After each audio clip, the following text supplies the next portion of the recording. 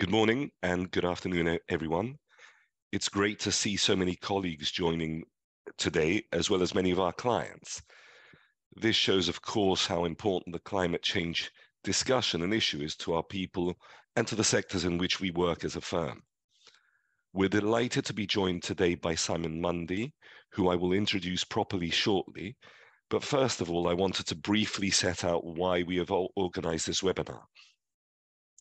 Whenever there's a COP conference, there is always a lot of attention on the climate issue.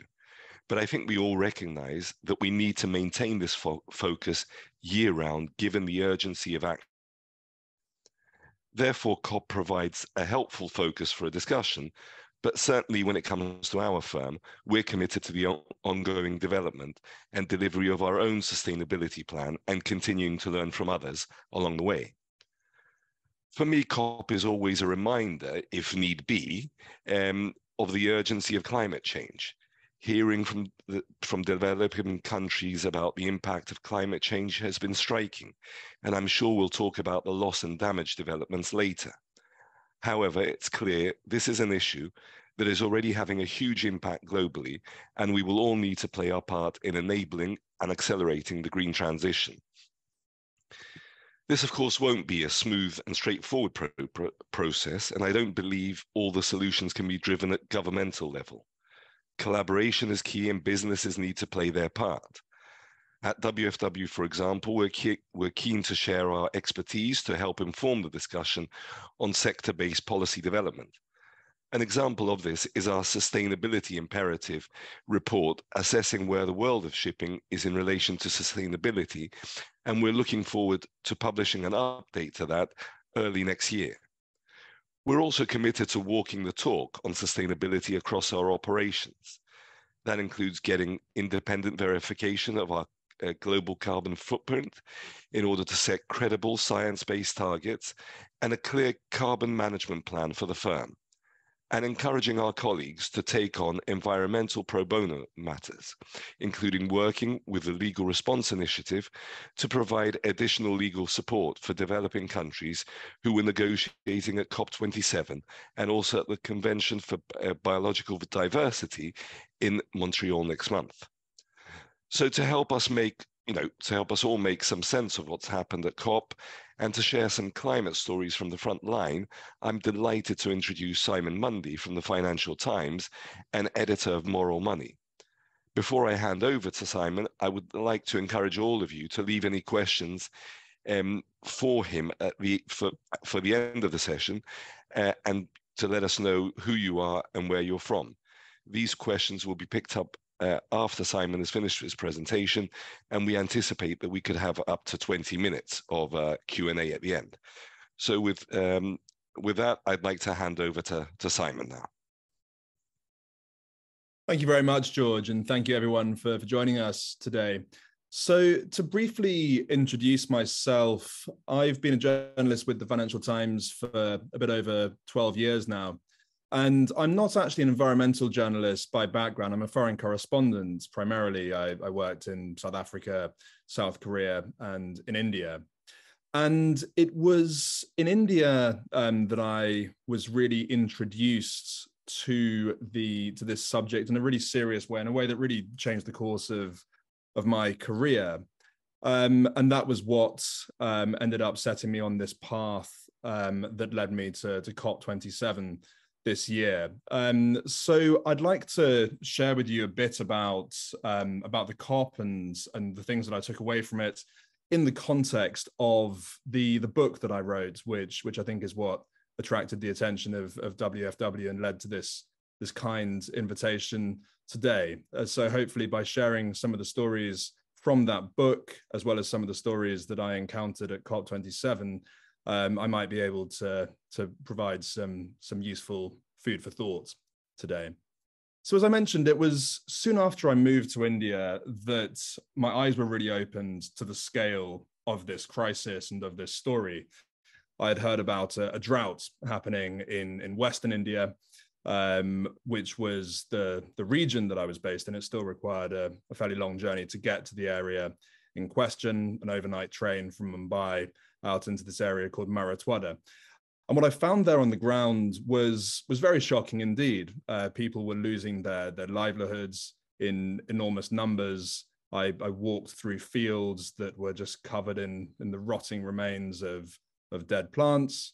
I walked through the floors of reservoirs that no longer had a single drop of moisture to be seen. And it was the first time that my eyes had really been opened to the fact that this is something that is really happening right now. We often fall into this trap of talking about the climate crisis in terms of what will happen in the future.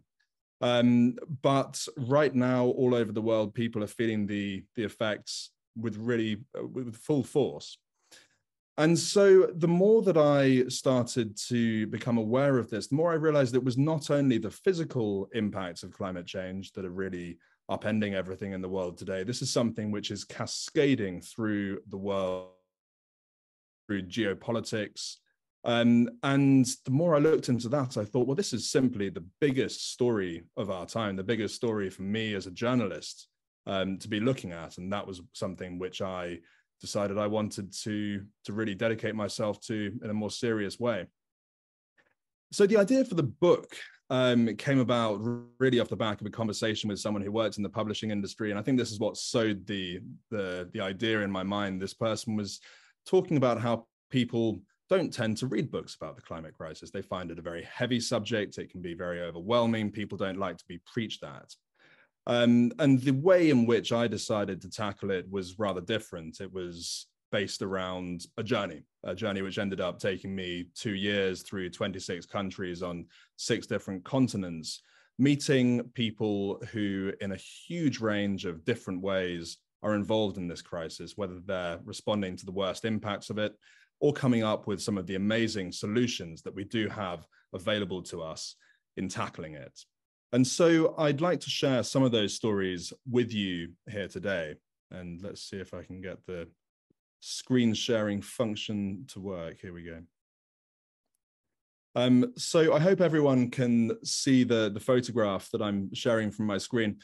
On the left, this is a man called Ali Mohammed, who's someone who's featured in my book. And I met him in a place called Afar in northeastern Ethiopia. And this is one of the very poorest places that I've ever been to. But it's somewhere that for many, many years, people had a sustainable way of life. They managed to live in harmony with their surroundings by raising cattle, goats, and camels, and these were the basis of their livelihoods.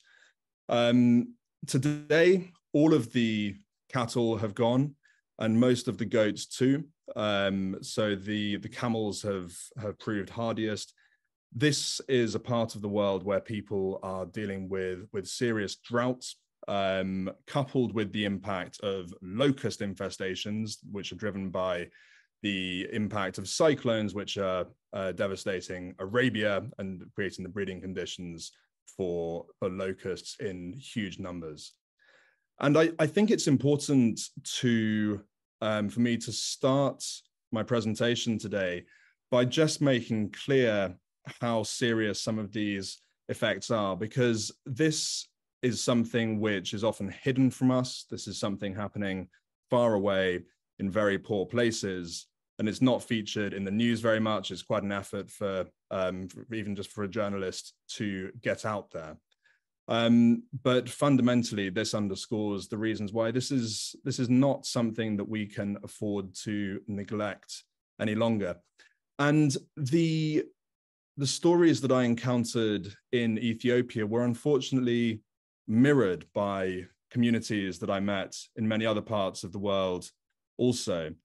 Gandhi here lives in the Solomon Islands. This is in the South Pacific, quite a long way to the east of Australia. Gandhi here is standing on the site of his former home. This is a part of the world which, due to variations in trade winds, has been hit by the impacts of climate change in terms of rising sea levels much earlier than the rest of the world. And it gives us a foretaste of things that will be happening elsewhere too. In very different ways, in Mongolia. This was really an extraordinary privilege to be able to visit Mongolia in the winter, to meet people like Gombo, who's shown in this photograph that I took. Mongolia illustrates just how dangerous a game it is that we're playing with the climate. Because climate change, on average, of course, is driving an increase in the global average temperature, but it's coming with some very strange and unpredictable effects too. The winters in Mongolia are becoming much more severe. It seems to be linked to changes in the Arctic sea ice. As the Arctic sea ice melts, it creates shifts and distortions in the movement of heat energy and moisture across the northern hemisphere. In Bangladesh, I visited communities that are being uprooted from their rice farming culture in the southwest of the country and forced to move in very large numbers to the slums of Dhaka. This sort of climate migration, again, it's happening quite out of sight and out of mind for many of us in the rich world. But this is something we won't be shielded from forever. And I'd invite people to consider what large-scale climate migration might mean for politics in the Western world. I imagine that if you're a fascist politician in Europe or in other parts of the developed world, you might be seeing an opportunity here to drive a very nasty sort of far-right politics in response to this crisis. This is not something that we in the rich world will be insulated from. And I think this is something that really forces us to consider how we view ourselves as a global civilization and the extent to which we are willing to come to the assistance of others in the developing world. And so this all really comes down to a principle, a question, which was at the center of the conversation this year at COP27, climate justice. This is a young woman called Joanna Sustento, who I featured at some length in my book, and I took this photo of her when she was protesting outside the Philippines headquarters of Shell in downtown Manila. And Joanna lost almost her entire family to a Typhoon Haiyan, in 2013. And the reason why she was protesting outside Shell is because in the previous year, Shell paid out more money to its shareholders than any other company in the world, $16 billion. That's much more than second-placed Apple. And its chief executive earned $62,000 per day. And from Joanna's point of view, this is something which was only possible because of a fundamental failing in the way that the global economy works. There are costs that are imposed by the pollution from fossil fuels, including those produced by Shell, and yet those costs are not being paid in a meaningful way by the companies or by their shareholders. They're being paid by people like Joanna's family.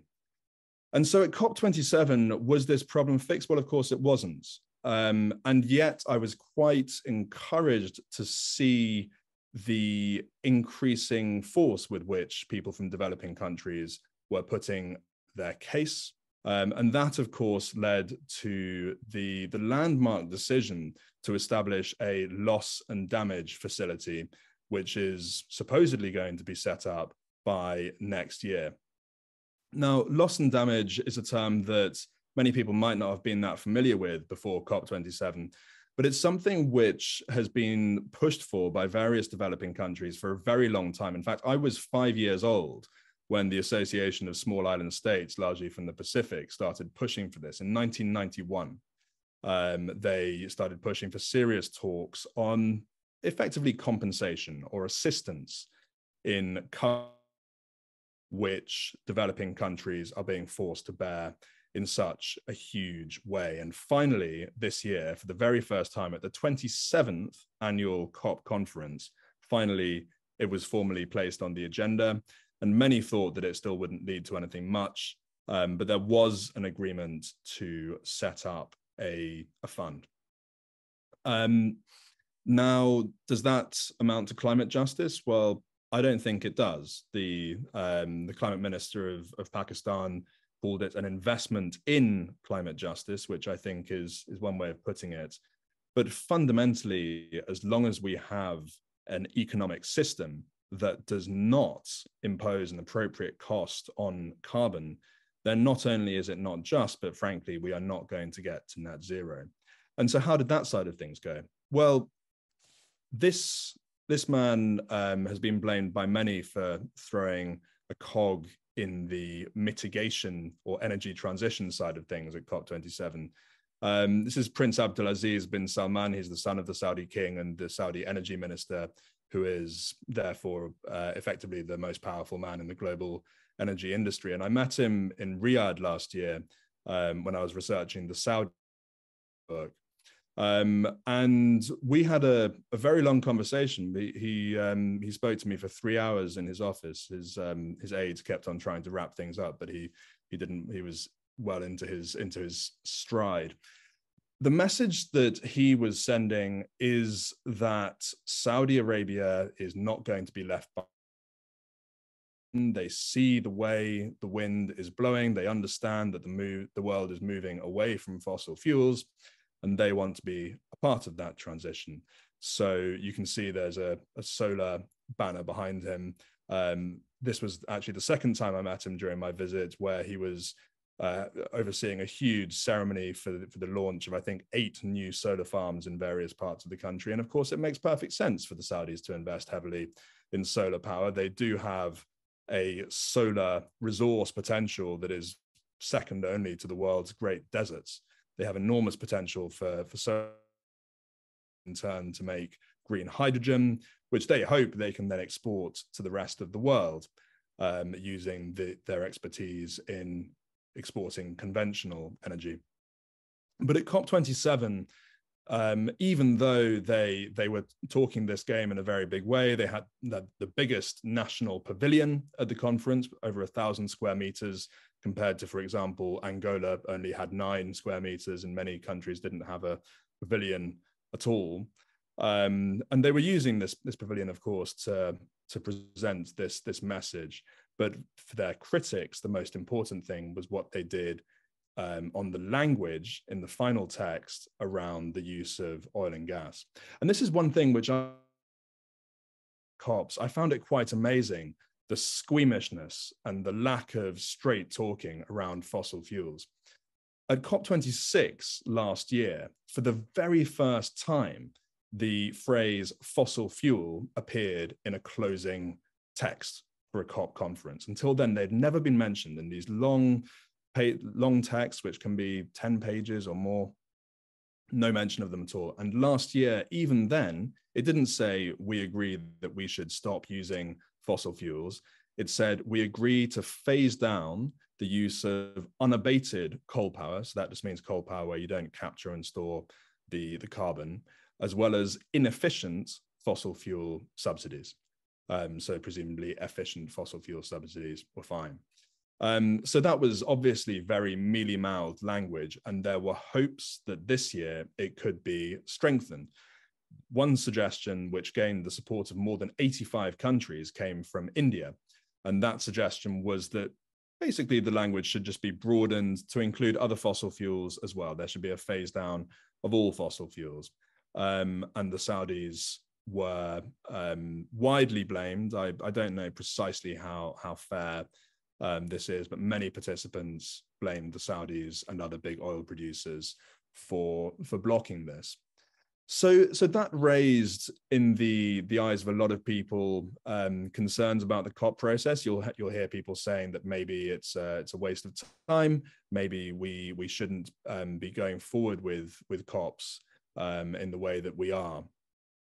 I personally think it's very valuable to have an annual meeting where countries are forced to come together and are held accountable. I think it's better that this thing should be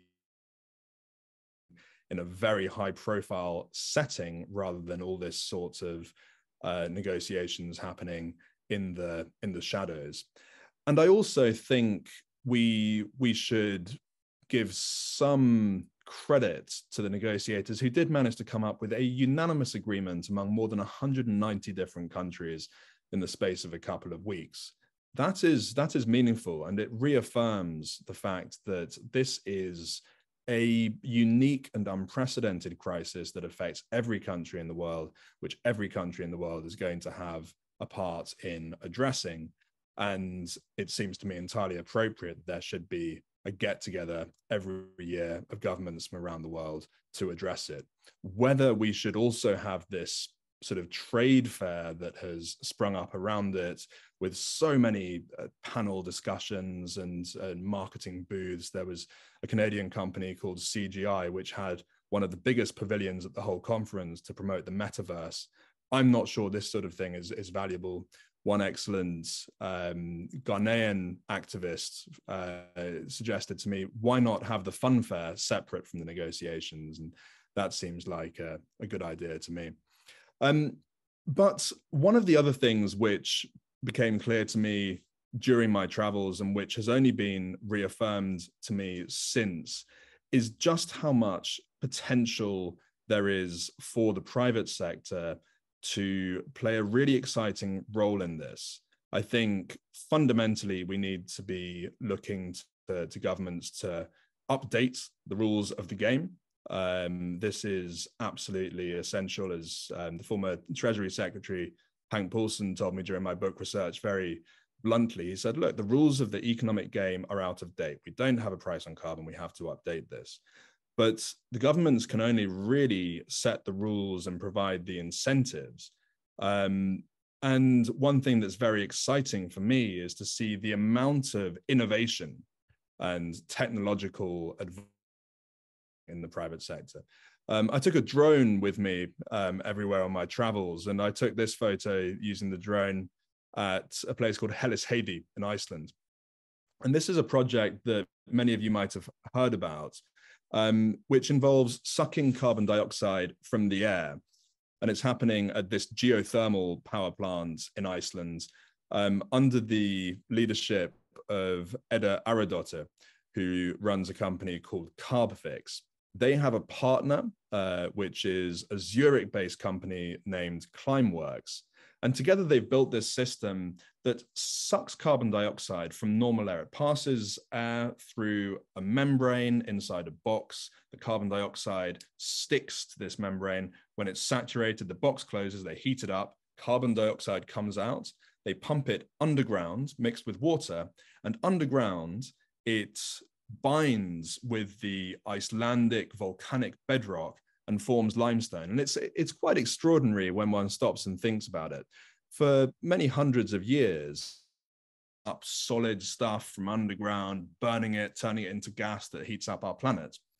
This is turning that into reverse, taking that carbon gas, turning it into stone where it sits inert and underground. And this is just one example of the exciting work that's happening in the private sector. It does also point to the need for additional government intervention, perhaps, because there's not much of a market at the moment for the service that Carbfix and Climeworks provide. If you want to offset your carbon emissions, as you probably know, you can buy offsets for $1 a ton, various online providers. It's completely unregulated markets, and the offsets that you buy for $1 a ton are typically avoidance or reduction based offsets, which might work something like this. I buy a forest in Brazil in an area that has a lot of deforestation. I make sure that it doesn't burn down, and then I sell you carbon credits because I say that if I didn't protect the forest, probably it would burn down, and therefore you are avoiding carbon emissions. Having been through the Amazon, that's another place that I visited, of course, for the book, and I met people who are burning down the rainforest. It strikes me that if you protect one area of forest, they'll quite happily go up and burn the next one. So I have some concerns about the avoidance-based offset system that is currently dominant. In order for the incentive to be created to buy offsets from people like Edda, it strikes me that some form of tighter standards, probably through government regulation, would be needed. But the point is that all over the world, some of the most ambitious and smartest entrepreneurs are diving into this space. This is He Xiaopeng, who I met in Guangzhou, and he's the head of one of the biggest Chinese electric car companies. He actually became a billionaire, not in this space, but in the internet space. He created a company called UC Web, which created China's most popular mobile browser, sold it for a very large amount of money to Alibaba, and then found himself as a senior executive at Alibaba, one of the biggest tech companies, digital e-commerce companies in the world. So you'd say he was set for life, but he decided that that wasn't where the really exciting action was at. In China at the moment, he told me, and other Chinese entrepreneurs that I met while I was there told me, if you really want to go into a high growth sector with massive long-term potential in China, it's clean tech. And why? It's not because Xi Jinping is some sort of angel who wants. But one thing that the Chinese Communist Party has recognized is that they have this extraordinary potential to be an energy superpower, maybe the number one energy superpower in the clean energy era. And so from that point of view, if you tie your wagon to that area of Chinese strategic priority, then it seems like a pretty sure bet that area is going to grow. It's far less clear, of course, which companies are going to emerge victorious within that. There's been fierce competition, but Xiaopeng is one of those companies that has been succeeding since I met. They went public in New York. It remains to be seen, of course, how far the increasingly difficult geopolitical relationship between China and the US, as well as other Western countries, will get in the way of that. In the US itself, I was quite bowled over by the cutting edge technology being developed by some of the companies that I visited. So Bob Mumgard here, he's actually standing next to, this is a very old machine, as you can probably see. This was built in the 1980s at MIT, the Massachusetts Institute of Technology. When this was switched on, it was the hottest point in the whole solar system, 100 million degrees Celsius. It's a fusion reactor.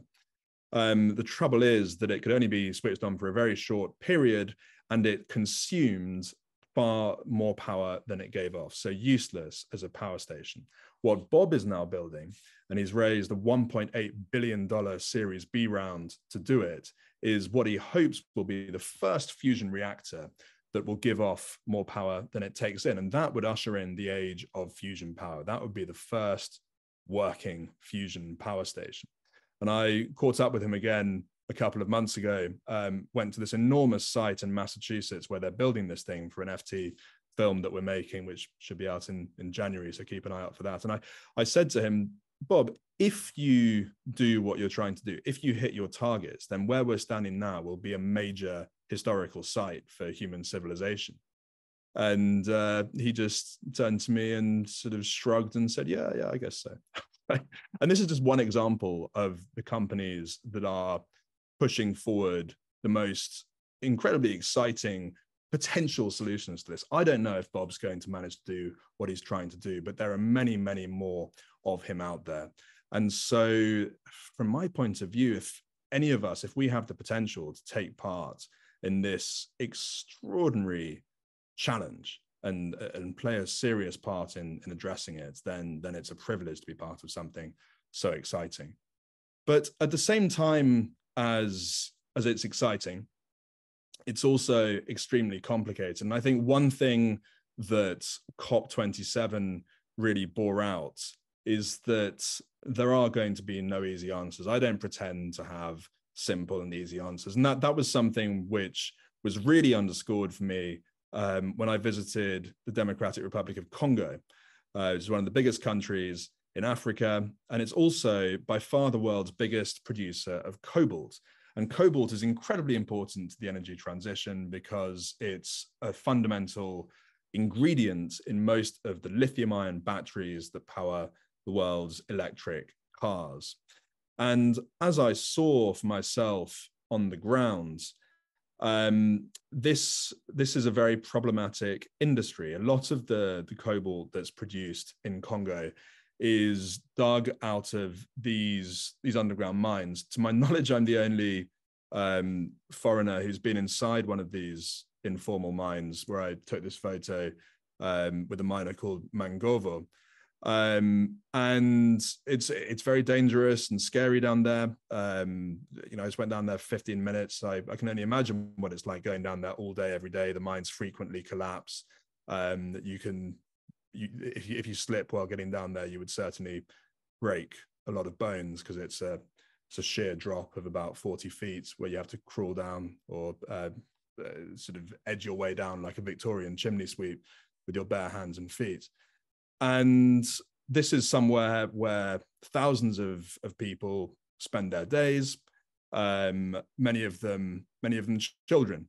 So one young person I met, who fortunately now is being helped by an NGO, and she's training, as you can see, to be a seamstress. But Letitia, like many young children in Congo, did spend a lot of time working at a mine site. And so the question this raises for me, this is not simply a matter of shutting down Congo's informal mines. One has to ask the question of why young people like Letitia, and indeed adults like Mangovo, are working in such terrible conditions. And that, for me, really points to an opportunity that we have to build a truly better global economy, something which is being forced upon us to a certain extent. The climate crisis has made clear to us that we have to move away from fossil fuels. That's no longer an optional thing. We are cooking the planet. We have to fundamentally rethink the way that we generate our energy. But as we undertake that really root and branch reconsideration of the way that our energy systems work, that's an incredible opportunity to take stock of so many other things too, and think about how we can tackle at the same time these much broader problems of injustice and the challenge of sustainable development that is no less urgent. And it's an incredible opportunity. As we saw at COP27, that opportunity is not being taken as rapidly and wholeheartedly as we would hope. But it's very much there, and it's something that I, as a journalist, feel very privileged to be able to dedicate my days to covering. So I will pause there, and I'd be very interested to hear any questions that anyone might have. Thank you. Simon, thank you very much for that. I mean, I found it hugely interesting, you know, the way you described your journey, you know, where you came from, that this wasn't particularly your area, but, you know, how this has inspired you, how you've been around the world, and what you've seen. So that to me was hugely interesting, you know, your motivation for this, and also sort of spreading the message of what's happening around the world. I also found, you know, hugely interesting your analysis of, you know, what happened at COP, the fact that while it may not be the ideal forum, it's better than anything else, you know, we currently have, and also the challenge of actually making that step to get more than 190 countries to sign up to something, and also the entrepreneurial moves and developments, that, you know, that as well is hugely interesting. And also the interaction, and this is, you know, sort of a question I have, because I think, you know, you've said this, and many people say this, that, well, there is an opportunity for the private sector, but at the same time, you do need government intervention. And, you know, how does one reach that perfect point where those two are harnessed to produce the you know, the best results, the results that take this forward? And, you know, what are the motivations when you have, for example, you know, you described Saudi Arabia being resistant to change, or potentially, because you don't know exactly if it is them, but you know, so for me that's hugely interesting as well. Yeah, no, so I think to your point about the division of labor, as it were, between the private and public sectors, between companies and governments, I think at the moment there is not enough focus on what governments need to do. I mean, the thing which any economist will tell you is needed at this point is a serious carbon pricing regime. We already have carbon pricing in all sorts of forms all over the world, but it's clearly not rigorous enough. And so it strikes me that the investment and innovation is going to have to come primarily from the private sector, but the incentives have to be created. And clearly the incentives are not sufficiently there. You can still make a lot of money in the current world economy from thermal coal. There are economic incentives to invest in thermal coal in many parts of the world. And while there are economic incentives to invest in renewables, they're not powerful enough to drive an energy transition at the scale we need.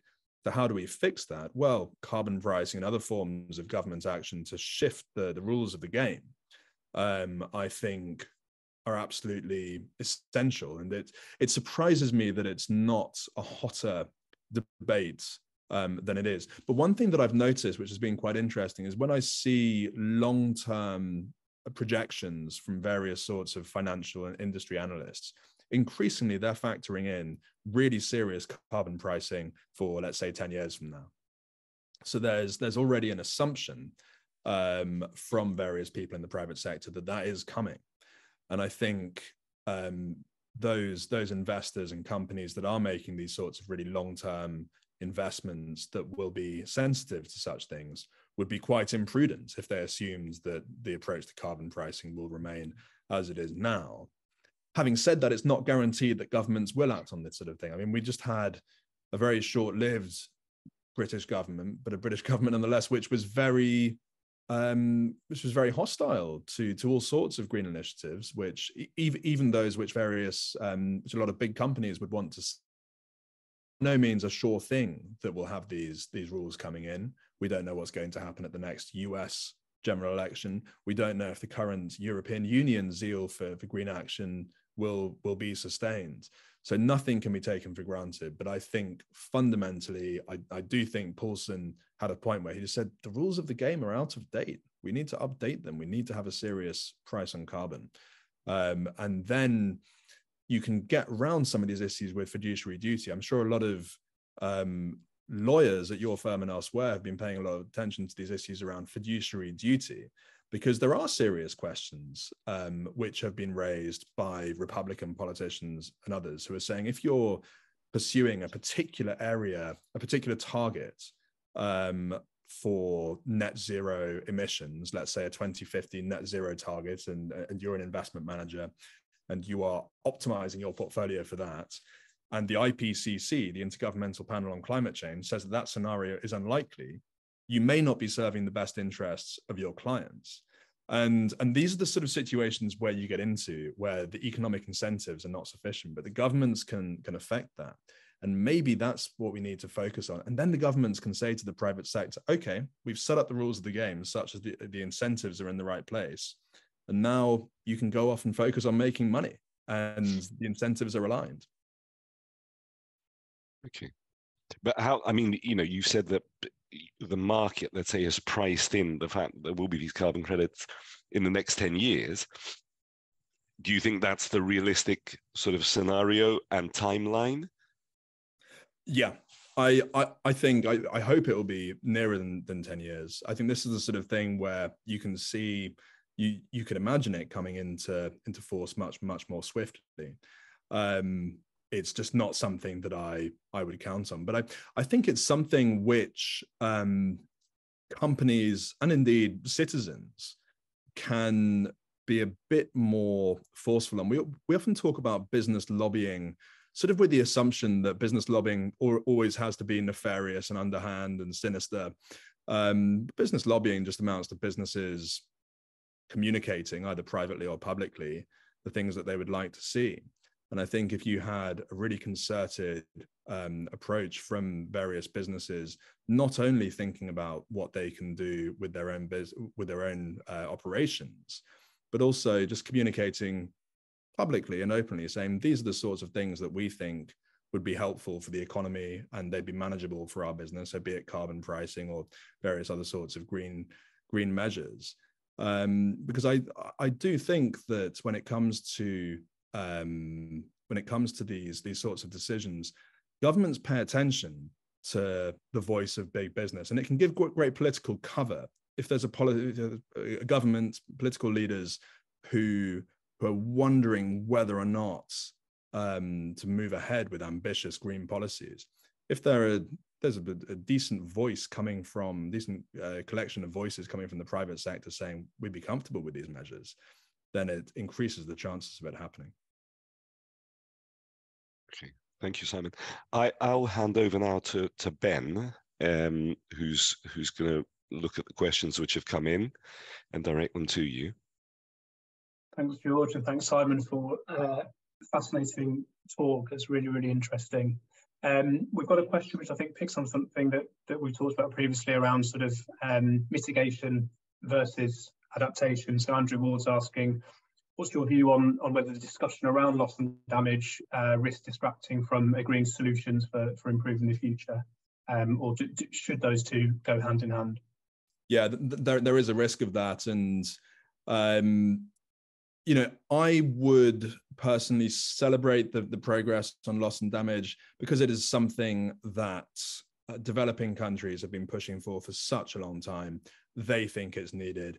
They're the ones who are really at the sharp end of this. So from that point of view, I do think it's a positive development. I also think it's interesting, this suggestion that some people have been putting out there, which is that this really changes the dynamic, because now, to some extent, the rich countries are on the hook for these costs in a way that they were not before. They're not admitting legal liability. If we imagine the sums of money that would be involved if the US or the UK agreed to make good on its contribution to climate change and to the impacts on developing countries, these sums would be enormous. We're not going to see sums anything like that.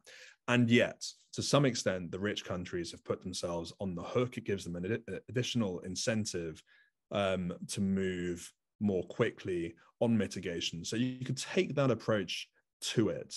But I agree that it risks being a distraction. We are talking about money that will go towards repairs and towards cleaning up after terrible disasters. That's what loss and damage fund will be for. The priority has to be to stop this damage and this loss of life and livelihood from happening in the first place. And that can only happen through a much more ambitious approach to what we call mitigation, to reducing carbon emissions. And clearly that ambition is not there. I've always thought as a journalist, when you're dealing with these sort of intergovernmental statements and agreements, that sometimes we can get bizarrely excited over small changes in language. You might remember that Alok Sharma was reduced to the verge of tears last year at COP26, seemingly by a decision to change that wording around phasing.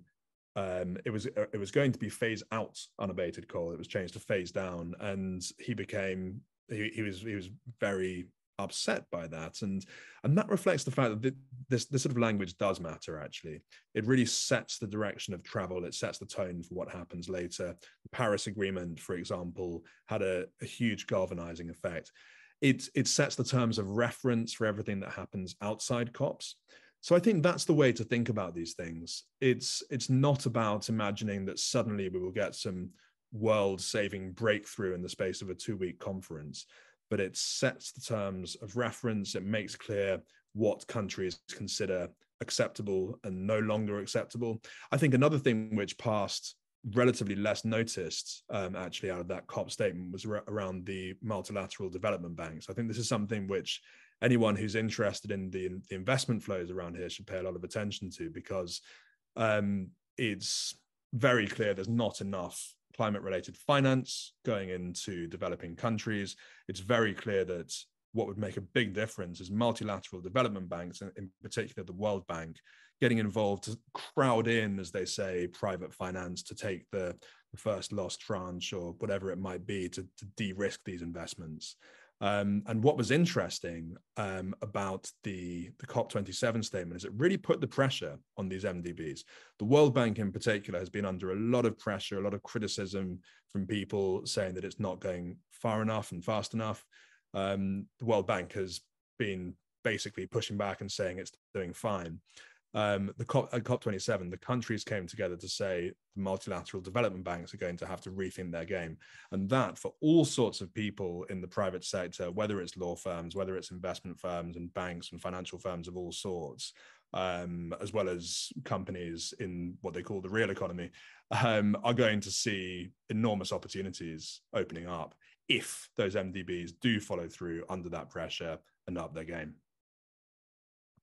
Thank you.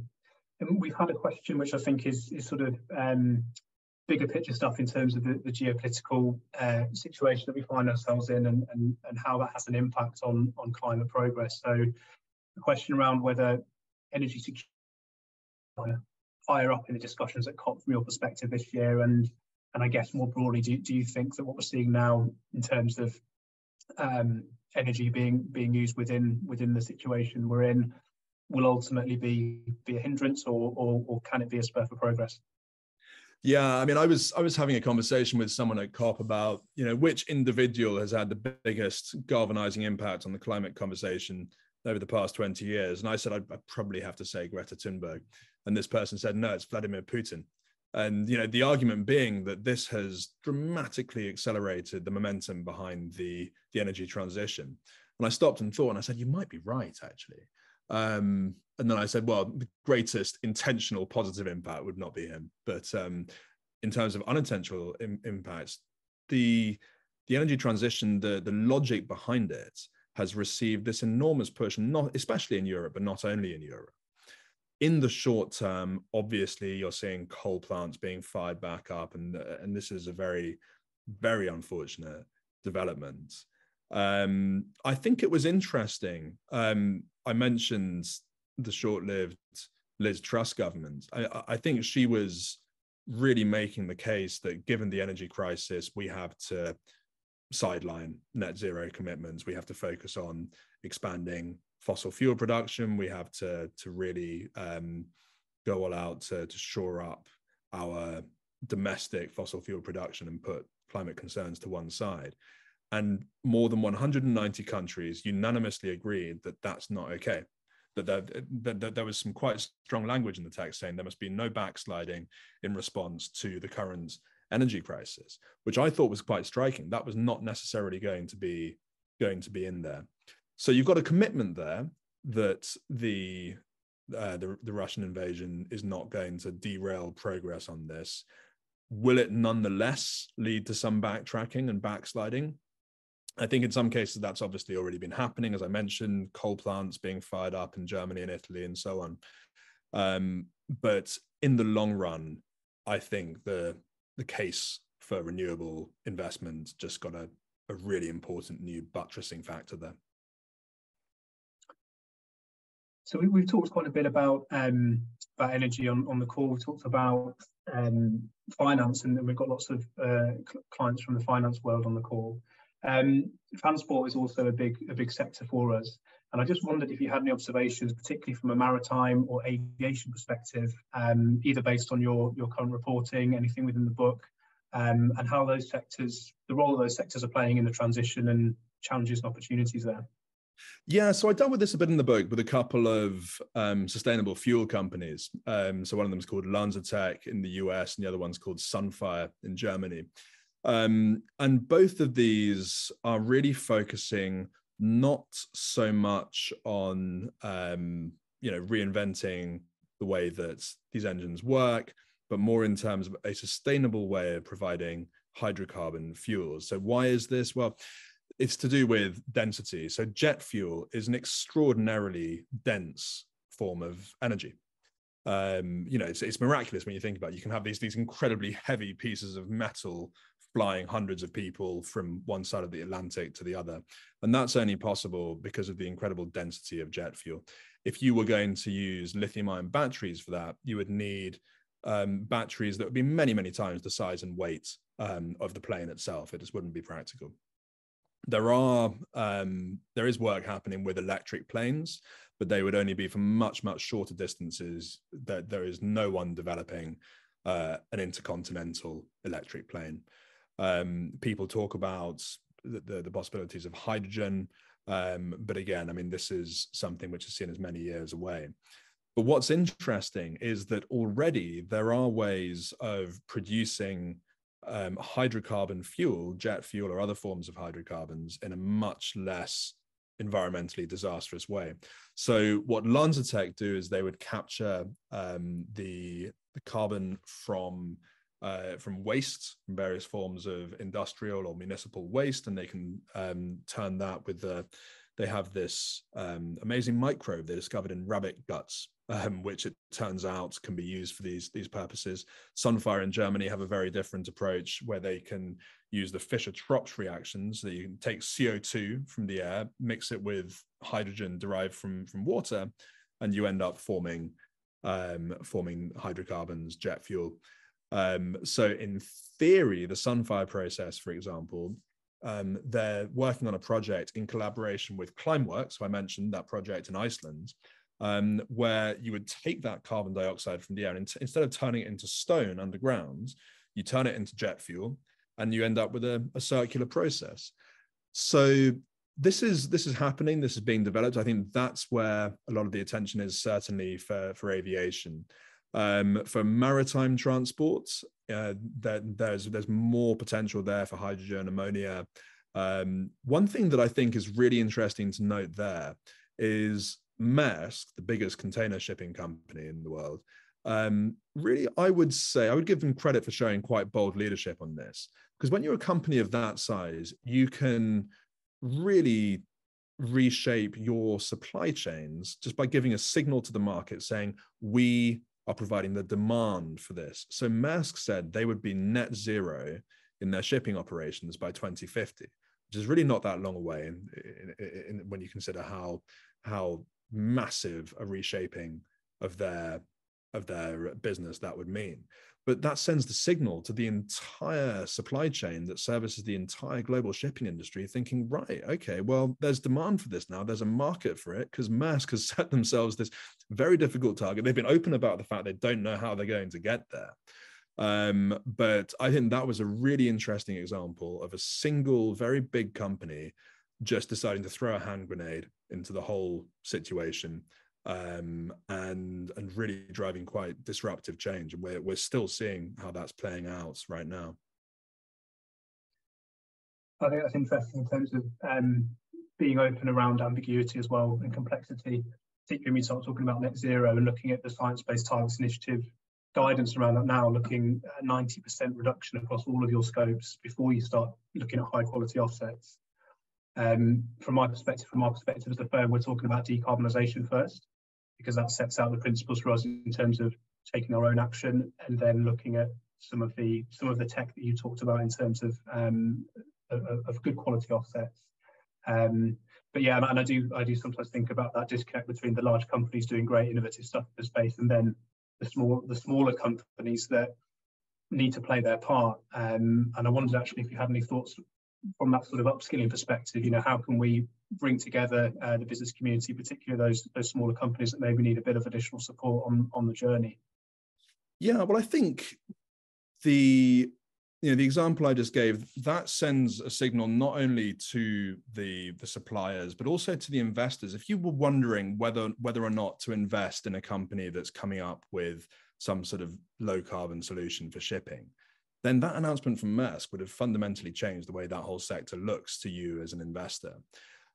Something that we're focusing on at the FT is the need to really focus on the positives and the opportunities around this. So, I think it's important, as I just did, to emphasize the reasons why this is so important. The fact that there are people who are already suffering very seriously from the impacts of climate change, and that it's unfortunately going to get worse unless we really, really act fast.